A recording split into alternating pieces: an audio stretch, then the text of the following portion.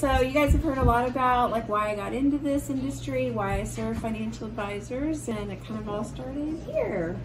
I asked everybody if I interviewed my dad some questions that you would like for me to ask him.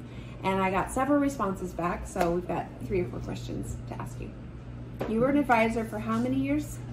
32. And you retired how long ago? 6 years ago. So someone wants to know, who is an advisor also, when you went through that transition, what was most surprising to you? I think I expected most everything that happened, but maybe not in the degree that happened because of the loss of that interaction with clients.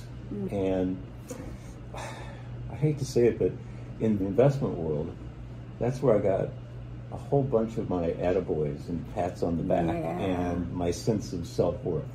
So that all changed a lot with retirement. It was a challenge at first to just kind of sit back and relax and enjoy the life that I have instead of that interaction with people that always brought that, oh, you're so good, Dave. Yeah. You're so good. Well, I think a lot of advisors probably struggle with it because I know several of you have written books about it, about what that transition is. And so I know it's not uncommon to feel that. Okay, the next question